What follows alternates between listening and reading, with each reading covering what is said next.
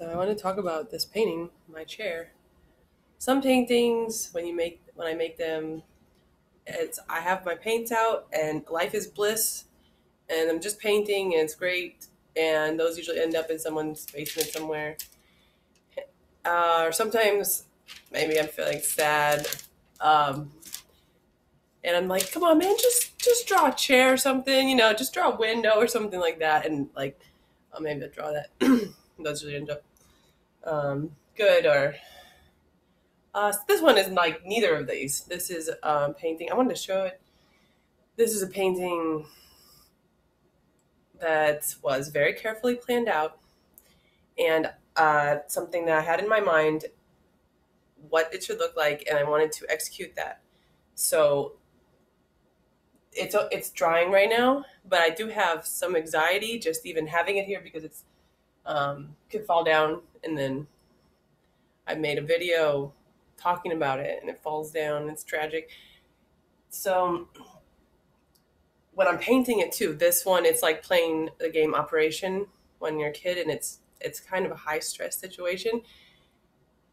So anyway, I had something in mind, definite in mind, that I wanted to execute, and so I feel like I did do that. Um, it doesn't look the way that it had looked in my mind, what how the colors would interact necessarily, but um, besides some mistakes that I made, it does look like what I had in my mind. And that's to me like art that will last for a while. Some of the other paintings are you never know. It's like a crapshoot. This one, I don't know, maybe you like it, maybe you don't. But so I just want to talk about it. Um, so the rule was you get to paint it once and can't cover up any mistakes, and you only get to do it once. So that's what I did. Make some mistakes. Okay, you might say, well, like, isn't that good or isn't that art? Um, but not for me. For this one, I didn't want to make any mistakes. So I used the main color here was permanent rose, and the main color here was phthalo green, and then those two together made the black. And I called it my chair because it was referencing Van Gogh's chair. He had like a wicker chair, simpler shape. Also, there's a painting of his where two people are walking along the shore, and it's sort of like a shoreline.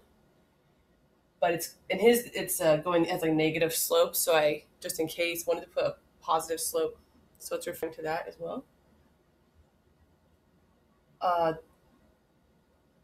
what else can I say? So there's some freedom in creating it, which is enjoyable, and that's in each stroke sort of has its own moment of chaos or possible mistake. I'll talk about just like a little bit one more last thing about the colors um, in the chair. So I did put some highlighted colors, and that's in my mind. It looked like white, but you could still see some highlights of colors. Like this had um, like I believe indigo in it, and this had a green. This part of the chair like a green tint to it, and this has a purple. You can see it up close, kind of. This has a yellow. You can see that probably pretty clearly, and then this had like a blue tint to it. And I thought that would stand out more, but it's just you can see the yellow more, probably because I added more yellow because it's hard to tell if you're making a light yellow or it's still white. Um, but while I was making it, it was very focused. Um, I did yell at my cat at some point, so I feel like is it too focused? As I was I really stressed out when I was making it. Yeah, I was, but and afterwards, it was a great relief because this painting may not be in anyone's home, but to me, it's a reference. Like I can refer to this because I want to make another one.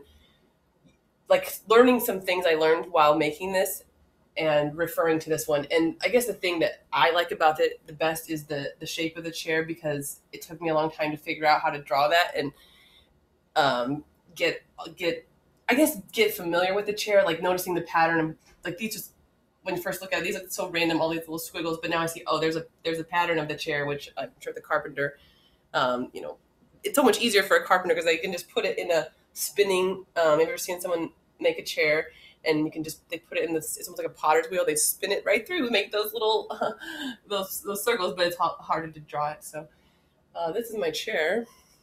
Um, like sand through the hourglass, so are the days of our lives.